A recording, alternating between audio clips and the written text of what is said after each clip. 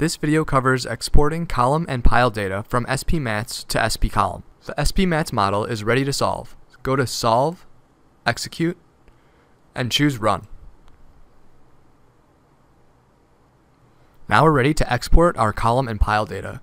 Go to File, Export, and choose to spColumn CTI files. We're going to leave this menu with default settings, but as you can see there are various settings you can change. Just choose OK. And now we want to save our files in a place where we can find it. I have a CTI files folder, and we'll choose Save. And we can see the files were successfully exported. Choose OK. Now open up spColumn and go to File, Open, and navigate to your folder. Here we are, and we got to change the file type to CTI. And here we have our pile and column data, and we can just choose any one of them. And now we've loaded our data into spColumn, and we can go to Solve, Execute, and do our analysis in spColumn.